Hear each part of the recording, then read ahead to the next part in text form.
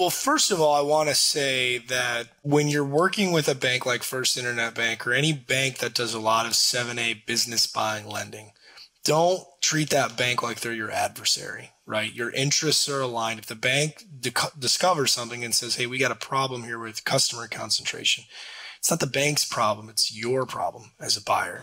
Welcome to the Before You Buy or Sell a Business podcast, where we help buyers and sellers learn more about the acquisition process, discuss recent transactions, and stay up to date on the latest news in the market. Here's your host, Jared Johnson. Okay, so we get a lot of people asking legal questions or if they even need an attorney. So today I'm really excited. We got Eric from SMB Law. How you doing, Eric? I'm good, Jared. Thanks for having me. Of course. Yeah, so maybe we can just kind of start with your background, give us an idea of where you grew up, where you went to school, all that fun stuff, where you kind of started your career in law, and we can go from there. Yeah, I'll give you the short version. I grew up in the great state of Michigan, Midwestern guy at heart, now live in Central Florida. It's kind of split the difference between Michigan and Florida. But went to school at Duke University in North Carolina, where I studied law, and then worked for several large law firms, including most recently Kirkland & Ellis, also Gibson, Dunn & Crutcher, some of the top firms in the country, doing corporate transactions, mergers and acquisitions, capital markets, public company work, typical big law corporate transactions. And then 2 years ago in 2022, we started SMB Law Group with small and medium-sized business focus, and have been working on Main Street transactions ever since. Awesome. Yeah, I think it'd be kind of safe to say you're one of the leaders in working on some of the SMB, M&A transactions for law. I know, in the last 4 or 5 years, it's really kind of caught fire, but I don't feel like there was really a law firm or people that kind of worked specifically in that, or at least maybe they weren't as popular or have as much of a presence as you. So maybe you could kind of explain quickly, the difference between publicly traded or large M&A and SMB M&A. Yeah, well, and thank you for your comments on our firm. We're super proud of what we've built. Last year we did, just for the audience benefit, we did about $950 million in small business M&A in our first calendar year, which is a lot of transactions. And the vast majority of it, probably 90% of our deal work, is buy-side small business M&A. So folks acquiring $2 to $15 million enterprise value businesses, but we will work on transactions up to $50 million. And then some smaller transactions. We have a different product for kind of the Main Street, true Main Street sub-$1 million category. So what's the difference? So I worked on large public, public Wall Street Journal type transactions in my prior life in big law. The nuts and bolts of the deals aren't that different, right? M&A is M&A. You're buying assets or you're buying stock. It's really not that. The level of complexity, obviously, is significantly less on Main Street. The biggest difference is the players involved, right? Up market, even mid market, $50 million deals. You're dealing with entities. You're dealing with sophisticated people who've done lots of M&A. Down here on Main Street, we've got a wide cast of characters. Some folks are M&A experienced, but many of them, particularly the sellers, are not. It'll be the only time in their lifetime that they've done a transaction. So we've gone from highly technical legal to being much more of a hybrid between legal and business, where we have to be a lot more thoughtful about how we approach legal elements of transactions. And the clients, the market for SMB buying or small business buying has been very clear. It's like, listen, we don't want lawyers dying on hills. We don't want lawyers running big bills. We don't want lawyers fighting tooth and nail. The seller, he's a father of 3. He's been running his business, or she, for 20, 30 years. They've put their kids through college off of it. Now they're selling their life's work. They're worried about their clients, their customers, their suppliers, the community. The last thing they want is a really intense and aggressive attorney to come in and be negotiating tooth and nail over indemnity terms and dying on hills and that kind of thing. So we have to serve a much more practical and pragmatic kind of business advisor / legal role in these deals.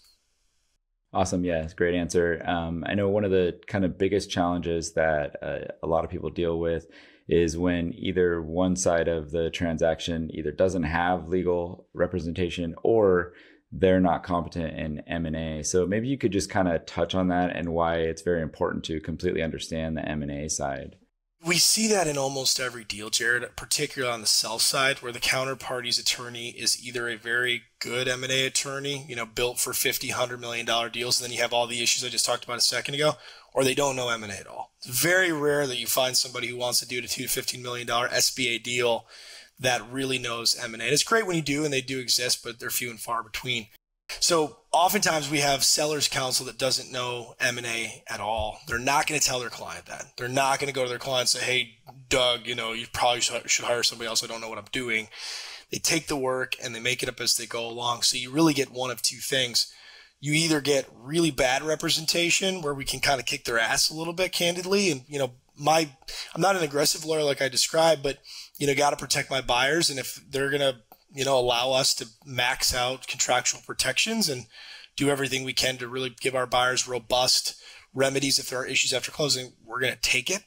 Or you get them that they ask for crazy stuff that's completely off market. They strip out all the reps. They don't want any survival for anything post-closing. They try to completely hamstring your ability to recover against the seller at all. And I feel like there's many occasions where I have to go to my client and go, listen, if you go do 50 more deals, 49 of those deals are going to have better terms than what they're asking you to accept in this transaction right now. So it's a little bit of a frustrating thing because you're never quite sure what you're going to get. Lawyers also have really big egos. So, we've done, billions of dollars of small business M&A. I'm 37 years old. Last thing 65-year-old Randy, who's been doing it for 30 years, wants to hear from me is, hey, I appreciate what you're trying to do, but you don't know what you're doing. So you have to be very diplomatic about it, but we run into, but I would say 60 to 70% of the time, it's the former. We're in a situation where we're able to really benefit from the fact that the seller goes out, not take advantage, but benefit contractually from the fact that the seller doesn't hire the right person. Yeah, didn't even think about it that way. It definitely makes sense, though. So got a couple questions that people have kind of sent over to me to say, hey, if I could actually ask somebody that understands this from a legal standpoint, here's some of the questions. Cool. Kind of start off with maybe just a little bit of advice, but if there was 3 things that a buyer or seller should really focus on in a transaction from a legal standpoint or have a good experienced attorney help them with, what would you say those things were? 3 things. Well, the biggest thing, the 3 biggest contractual terms are the indemnity, the non-compete, and then I'd say, well, we'll focus on those 2 first, and then probably a grab bag for the rest. But, indemnification is going to be the most important thing in the deal for you as a buyer. It's your contractual dispute resolution mechanism. It's the only thing that's really going to save you after closing if there are issues. The high level overview of what indemnity is it's a contractual dispute resolution mechanism that's built in to provide you with remedies if the seller does one of a couple things, or if there are one of a couple issues with the business after closing. The first is the seller is going to make a set of representations about the business. Those reps are going to be everything from the fact that they actually own the business, really core fundamental pieces of the business, all the way to, less important stuff like, do they know that employees are going to leave, contracts, are they all effective, a variety of things, environmental benefits, tax. And to the extent that they make statements in those reps and those reps turn out to not be true after closing, you then can utilize your indemnification provision to potentially recover some of the value that you lost as a buyer. And those reps, it gets negotiated, but not all of them survive for the same amount of time. Like, obviously the fact that they own the business at all is a fundamental rep that should survive for a very long time. If it turns out Aunt Sally comes out of the woodwork and she owns 25% of the business and says, hey, Jared, I know you think you bought this business, but I actually own 25% of it. You should be able to recover for that for a long time and uncapped. Less important things, are going to have shorter survival periods, 12 to 24 months, and lower caps on them to give the seller some finality. But why the reps are really important is that you go to buy a small business, you can diligence it until the cows come home. You're never going to turn over all the skeletons in the closet. You're also going to make the seller crazy in the process. So they don't want you to even try to do that. So we ask them to make a bunch of statements. That's really important. Covenants. There are a number of things that we ask them to do or not do as a seller in the transaction. The most important covenant is the non-compete. That one is, effectively you're agreeing to not compete in this certain type of business within this certain geography for a period of time. If they breach that, then you also can utilize the indemnity provision to potentially recover. And then it covers off fraud and a number of other things. You can have specific line item indemnities if there are known issues with the business. But why indemnification is important is it's going to create the pathway for you to recover. Now, having those claims, let's say Aunt Sally comes out of the woodwork, she owns 25% of the business, and you say, okay, great, I've got an indemnity claim. Now what? Do you go back to the seller and say, hey, that 25% of the cash I paid you, you got to give back to me? That's not going to go well, right? Mr. Seller is going to probably fight you on it at best, and at worst, they're not going to have the money. So you also have to bake in ways to automatically recover. The best way in SBA, or the market practice, is to have a promissory note in place, a seller carry, and then to simply offset against that seller note to recover. So that's really important. The non-compete, which I just mentioned a second ago, is also very important. One of the biggest issues we see in these deals is the seller sells the business, and then 6 months later, they sell the ice cream business, and 6 months later they want to, operate a frozen yogurt business. And they're trying to take your customers. They're trying to take your employees, your suppliers, creates a big mess. We see that way too often. So making sure you've got a really strong non-compete in place is important.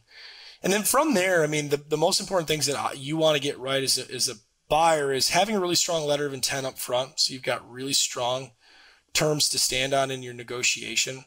And then making sure the rest of those deal provisions are really tight and broad.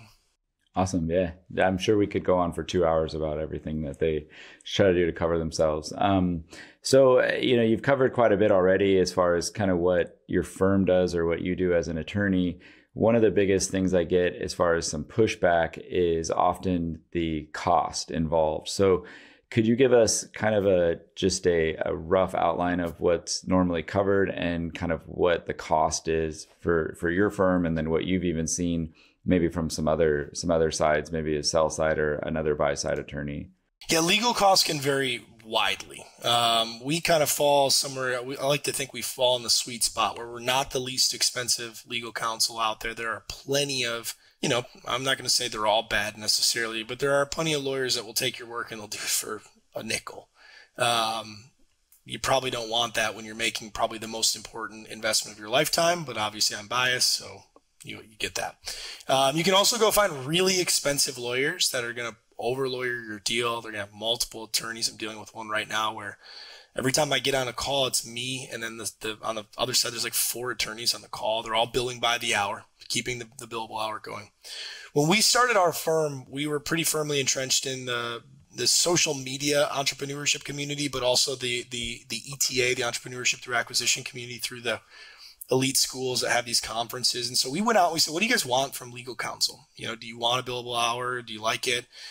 About 10% of people said that they're fine with the billable hour, that it's efficient, they've got good relationships with their lawyers, and that they're okay with it. Everybody else said that they feel like a billable hour is kind of like writing a blank check, and they would prefer to be able to budget and have a fixed fee. Because we do so much of the same work, and I was just having this conversation with a buddy of mine who runs kind of a generalized corporate practice.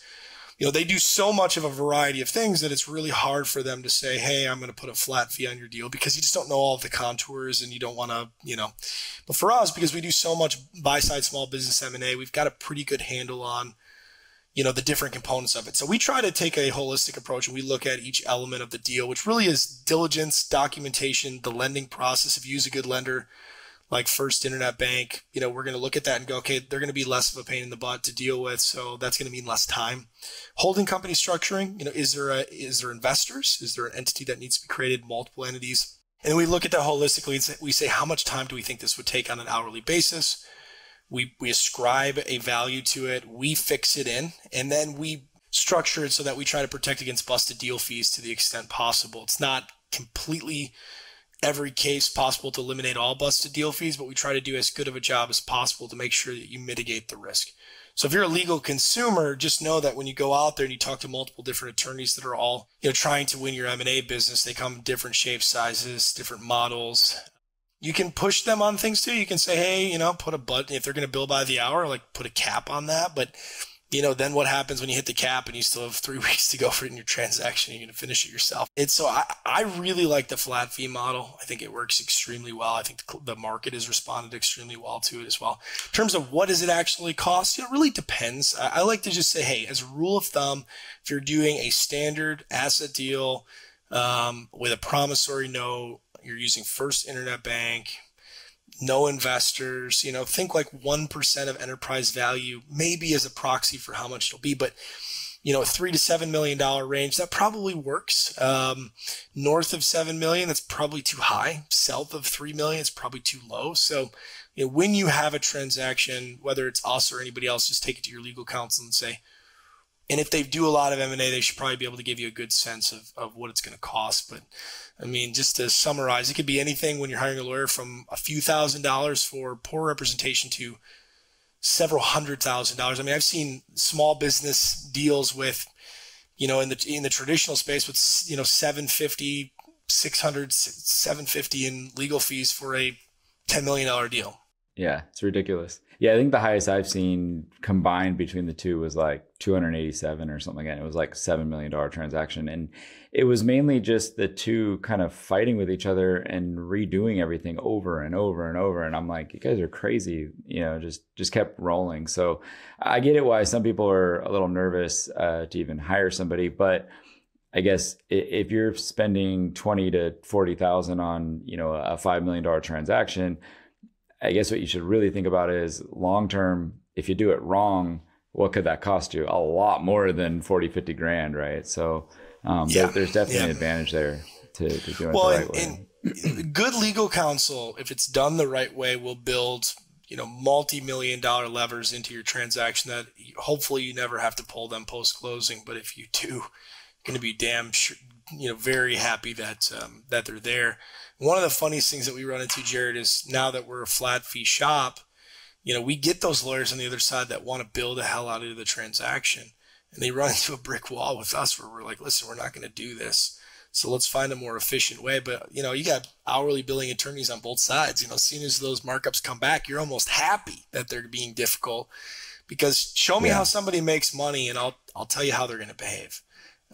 It's, bad incentives. Definitely makes sense. Yeah, just get to the point and get it done, right? So shifting gears a little bit, lately, kind of in the SMB M&A space, what have you been seeing as far as kind of the maybe one or two major reasons that deals have been blowing up? The biggest one is renegotiation coming out of quality of earnings.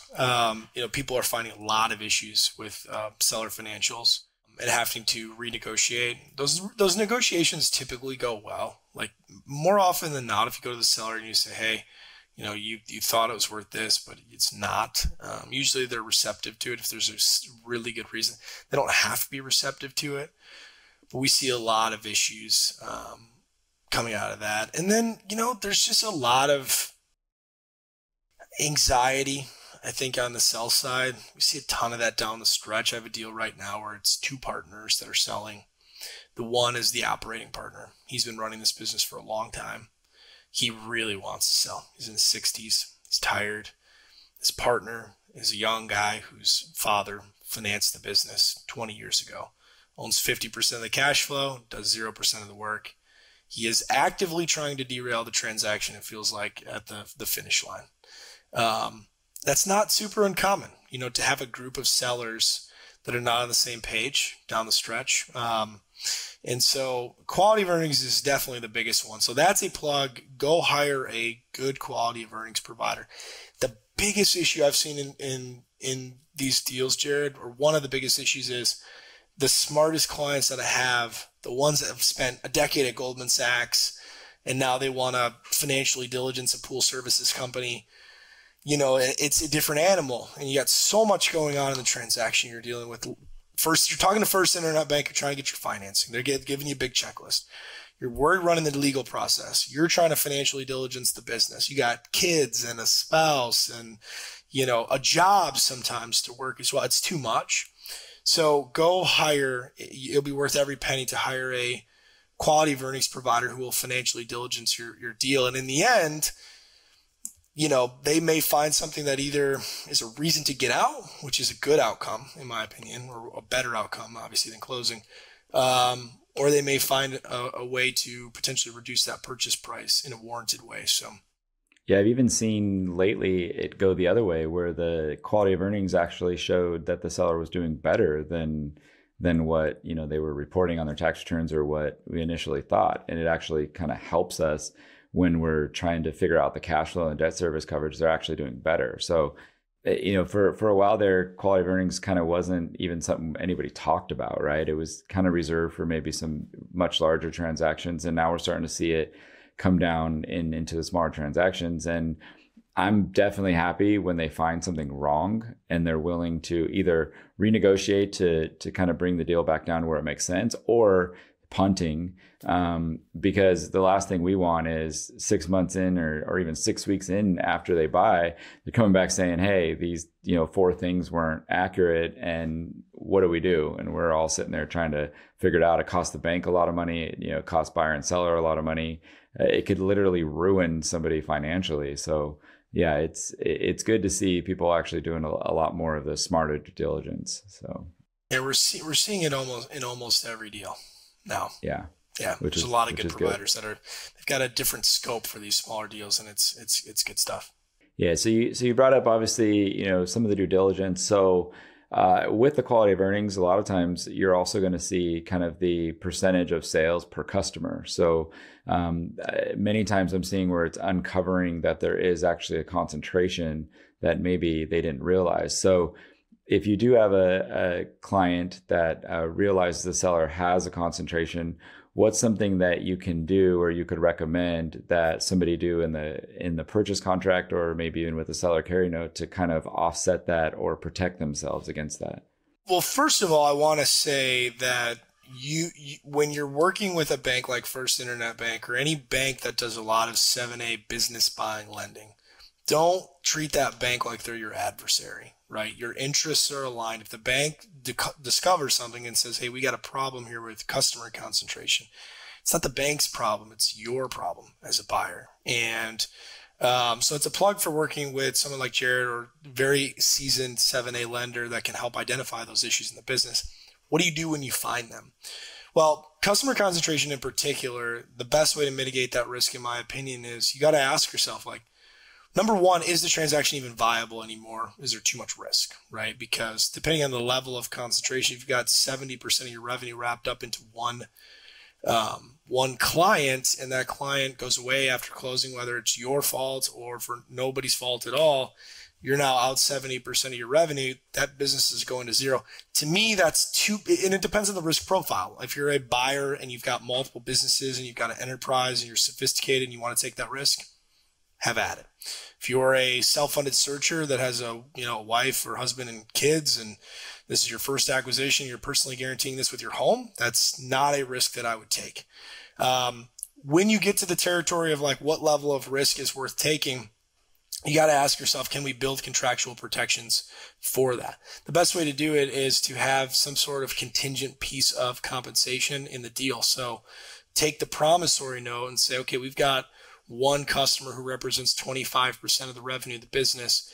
Can we have a promissory note that represents 25% of the purchase price, or whatever the mathematical equation is, that creates a situation where if you lose 25 or whatever percentage of the revenue, that you can make up for that by reducing an equivalent, or at least closely enough equivalent, percentage of the debt service to still put yourself in a viable position.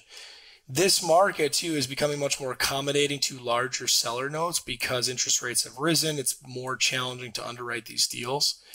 And so don't be afraid if you've got material issues in the business. And remember that these issues are not your problem, it's the seller's problem. And when a seller takes a business to market that has 50% customer concentration, they're going to have a business that has either a major valuation problem or is not saleable at all. So you're coming to them. You don't have to walk on eggshells about finding a solution to their problem so that you can have a win-win, which is you get to buy their business, they get to exit, but you also don't own a crazy amount of risk. But it all comes back to understanding the philosophy and why these transactions are valued the way that they're valued, right? You're looking at past performance to try to draw a conclusion about what's going to happen in the future. If if that past performance turns out to not be indicative of what's going to happen in the future because 50% of the revenue actually goes away, then you've dramatically overpaid for this deal. So to me, it's not a challenging explanation. Now, whether they are going to accept it or not is their prerogative. But to me, it's not a challenging explanation to go to the seller and say, hey, you're doing $1 million in revenue, but 50% of that may go away. And if it does, then I've dramatically overpaid for this business. And so if it doesn't, you'll get paid for the $1 million. If it does, then you'll get paid what you should have got paid because that's what was going to happen in the future. Now, are they going to agree to that? Depends on if they have other buyers.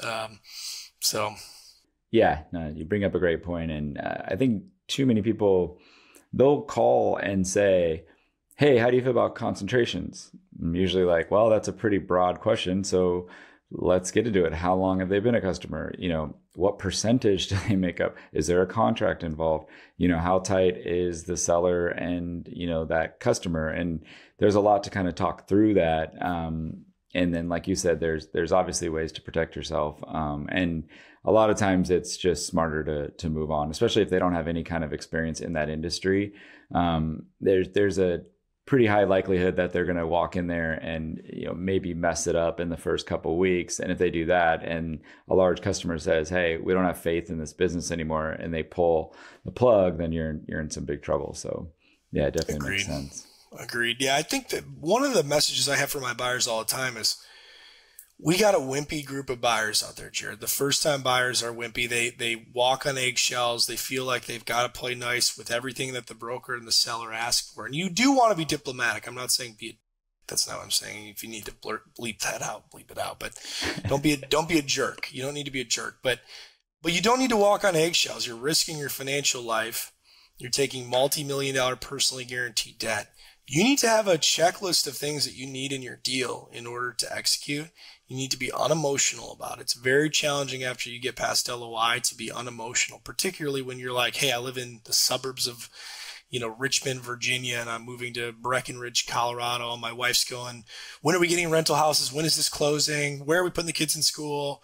And you're trying to be unemotional about it. And then the seller comes back to you at the 3-yard line and says, hey, wait a second, like you're not taking any working capital. What do you mean working capital? And they try to retrade on the purchase price by $300,000, and you're trying to play nice on everything.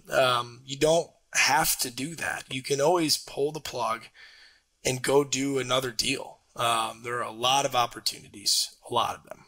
Yeah, some great advice.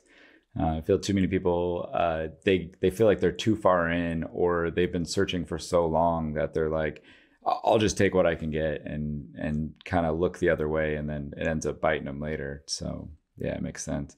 So you kind of touched on this a little bit, but we're seeing a lot more searchers that are bringing investors into deals. Most of the time, I feel like they're either trying to go kind of the normal search, old school route of funding the entire deal with investors, and then they kind of go, oh, I can do a little bit of hybrid of both and have some investors that help with the down payment. Use SBA for the difference. What are some of the kind of things that I feel like people aren't thinking about or considering when they're bringing in investors and then moving forward with operating the business? Yeah, I think the biggest thing with investors is that people have a very simplistic way that they think about it. They think about how much money are you giving me and what are you going to get in return for? And that's certainly one piece of the puzzle. That's the financial piece of it. But more important, or equally important, is the governance. How much control is that individuals going to want? And then what is their objective for the business? Because not all investors are going to have the same idea about what's happening. You're buying a business, I would suspect a lot of people are buying a business because they're saying, hey, I'm tired of corporate. I want to be an entrepreneur. I want to kind of have a little bit more control. Now that's maybe, people will scream and shout about how much control an entrepreneur really has. But the point being is you're saying, I don't want to have any more bosses. So you're going to bring in these individuals. What type of control are you going to give them? What veto rights are they going to have? They're going to ask for potentially a suite of veto rights that if you're going to make certain decisions in the business, sell it, bankrupt it, take debt, do a variety of things, that they're going to be able to tell you no. So now all of a sudden you do have a boss, what you were trying to get rid of. And then also too, if you've got investors that after 3, 4, or 5 years, they want their capital back and they're going to be beating a drum going, you need to sell, sell, sell, sell, sell. But it's a permanent hold for you, then you want to make sure that you have some sort of strategic alignment around that up front. There are mechanisms that you can build in also to give people liquidity if they do want to get out or if you do want to take them out at some point. But you'll want to have that conversation. Now, the financial terms, it's a little bit of the Wild Wild West, which sounds funny to say to a man wearing a cowboy hat in Dallas, Texas. But it's a little bit of a Wild Wild West in terms of terms. But in most cases, you're going to see a 1.5 to 2.5 times step up on the capital that's invested. So if somebody puts in $100,000, they're going to get somewhere between $150,000 and $250,000 credit towards the enterprise value. So if it's $1 million EV business, they'll take 15 to 25% of the business. And then they'll get a preferred return somewhere between 8 to 12% on that capital. So until it's repaid, they get paid back on the initial $100K, 8 to 12% per year until they're paid back. And then thereafter, they're going to participate pari passu or pro rata with you, the sponsor. So if they own 15% of the business and you distribute $1, they take 15 cents of that dollar. It's kind of the broad stroke financial terms. And then the control stuff. And, we see this a lot marketed in the SMB marketplace where certain investors will say, hey, you take my capital, you keep 80% of the business. And while that's true, you want to look through and say, okay, but what control rights are you going to ask for? And what is your objective for the business? And the last part is not all investors are created equally in terms of what they're going to add to the cap table. So if you can find smart money, people who could serve as strategic advisors, that's even better than just generic dollars. Yeah, it makes sense. I know there's a lot to cover when it comes to that. All right. So what's like the craziest demand or request that you've gotten either from buyer, your client, or even from a seller? Well, it's not, I don't know that I have one in particular. Every so often, I can think of 2 deals right now off the top of my head where you get seller's counsel that comes in and they just massacre the deal, meaning they strip away everything possible. We had one a few months ago where it was a business that didn't have, and this was not going to go SBA. This deal could never get through SBA, Jared. And that's what I kept trying to tell my buyer, and I kept trying to explain to the seller's counsel is, who are you going to sell this business to if you don't sell to my buyer? Because this will never get through an SBA lender. It didn't have a lease. They wanted the seller to not personally guarantee anything. They wanted all the reps to expire at closing. I mean, just on and on and on and on. So basically, you're buying a business, like a very technical business with no property to run it on. Well, actually, they had a lease, but the property wasn't zoned for what they were using it for. So a few years earlier, the city had said, you got to stop. They didn't stop, and now they want no responsibility. They sell the business. They want no responsibility for that after closing. You'll get seller's counsel who will come in and they will swing for the fences. And it's frustrating because you're at that stage 60 to 90 days into the deal. You've negotiated an LOI. You've done quality of earnings. We've drafted a purchase agreement that is, very reasonable in market and is not crazy. 30 pages. It's not insane. And then we'll get back just an absolute massacred deal. And it's very frustrating. We try to navigate through that. And sometimes you just have to walk away. And we've seen that a few times. It's not common, fortunately, but it does happen. Yeah, that makes sense. But again, if the buyer doesn't have legal representation and they walk into that, they may just sign everything and not realize what they're really getting themselves into. So it definitely makes sense. Well, and what I've started to do too, Jared, is I know that credit committee for many of these SBA banks not going to agree to this stuff. You want a 2-year non-compete. The bank's not going to agree to that. So I'm not going to waste my time. I'm just going to turn around and tell the bank, hey, First Internet Bank, are you going to agree to, having a $250,000 cap on a non-compete for a $5 million acquisition? No, you're not. So exactly. I'm not even going to waste my time, seller's lawyer, arguing with you because the bank's going to say no to it, even if I agree to it. So what's the point? So I've been leveraging that a lot. And then what's funny is then seller's counsel goes, I've never in my 30 years, Jared, had a bank tell me what I can and can't do. And then I go, it's because you don't do SBA deals, because they will in every single transaction. So a lot of fun. I have a lot of fun in my job. I did 40 deals last year and they were all SBA. And I'm like, I don't think so. Yeah, you're a liar. You did a lot of that. You're a liar. Yeah. Yeah. So, yeah, I mean, it's been really informative. I really appreciate you coming by. Ed, one last question. You can refuse to answer it if you want, but if I had to put you against Scott Oliver, who would be a better attorney? Scott Oliver is an amazing attorney. I love Scott Oliver. Scott Oliver, for the audience's benefit, is a lender side counsel, represents a number of the banks. It's a guy out of Indiana, which is like, I'm from Michigan. We're cut from the same cloth. I love the dude. And he's a really good lawyer, man. He does a good job for the banks. And it's the beauty of, as an attorney, I want to be opposite of a good lawyer, Jared, that knows the transactions, that knows what they're doing. Because when you got two good lawyers on the other side, opposite side of the deal, we're not fighting tooth and nail about this stuff. We go, hey, we know the market is somewhere between a 3 and a 7. You're going to start out by saying 3. I'm going to come back and say 7. So why don't we just call each other up and say, hey, dude, it's going to be a 5, and let's just allow our clients to move on. And when you've got those lawyers on both sides of the deal, and that's how Scott operates, he's very commercial, he's very pragmatic, but he knows his stuff. I mean, it's truly a joy to work with Scott and lawyers like him. That was a great lawyer answer. I appreciate it. We love working with Scott too. And it honestly, like you were kind of saying, I mean, when we have someone like you on, our borrower side, and Scott, how Scott operates, it makes the transaction so much easier to move forward. It's one of the big things that we kind of look at now is like, who's doing quality of earnings? Who's your attorney?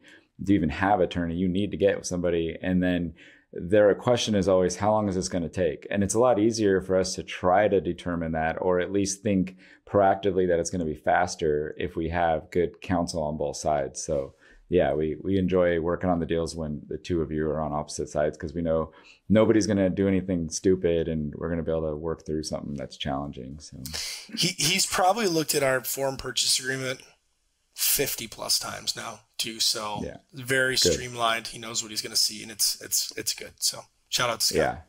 Cool. Awesome. Okay. So I always ask 2 questions at the end. First one is, do you have a mentor, or have you ever had a mentor? So I've had many. I had the good fortune in my prior life in big law of working for some of the truly the best lawyers in America. One of the guys I worked for was one of 5 shining stars of private equity M&A in the country. Fantastic guy. Most interesting thing about him is, as good of a lawyer as he was, he's an even better person. Like, just truly a charismatic dude that like knew everybody in town, was like wonderful to work with, assuming you met the dress code. And then, so I've had a couple of those guys in big law. Couple people. I've got 4 brothers. Fifth guy is like another brother to me. So a lot of good guys in my life. And then I have a business and life coach who's a fantastic guy, and it's like middle-aged man therapy. I call him. He's like, dude, you gotta get to the gym. I'm like, yeah, gotta get to the gym. So it's good. I got good people in my life. I'll have to figure out who that person is. Maybe you can help me out. I probably need that as well. Sure. So last question. You've been very successful, obviously kind of been, I feel like, at the forefront of, kind of SMB M&A attorneys and kind of blazing a trail for a lot of other people. But what motivates you? What gets you up? What keeps you pushing to be more and more successful? Yeah, we're going to extend this podcast out a while with a question like that at the very end. I love these deals. I love the client, right? So when we launched the firm, 25 to 45-year-old people with a couple of kids, like, that's my tribe. And they're all seeking the same thing, which is a different quality of life, something different. They're entrepreneurial. Most of them are family people. That's me. And so when I was in my prior life representing big companies and private equity funds, and they're doing this, it meant nothing. I mean, it was interesting work, but like, it was soulless. Now your client is, a father that's got multiple kids. He's moving across the country. He's trying to buy a business. He's been in corporate for a decade. He's tired, but he's also excited about a new challenge, and he wants to build something for his kids. Like, I'll talk to that dude at 3 a.m. Like, I love it. I am obsessed with business buying. It's why I tweet nearly constantly about business buying. I got to have an outlet. The transactions are interesting too. You're taking down a business. The financial rewards, if you get it right, there's no better investment than this if you get it right. If you get it wrong, it is a big problem in your life. Great country to start over. So it's not always, shout out to some of my clients who've had issues, but I love these transactions. I truly love the work. And what I've found in my life is when you've got passion for something, true passion for it, you're good at it, and you can make money doing it, find the center of those three things, and it's magic. And I really think that throughout our firm, why we've had the success that we've had is we found a large group of people who all have the same ethos. They really care about the clients. They're really good at what they do. They've all went to top law schools and worked at top firms.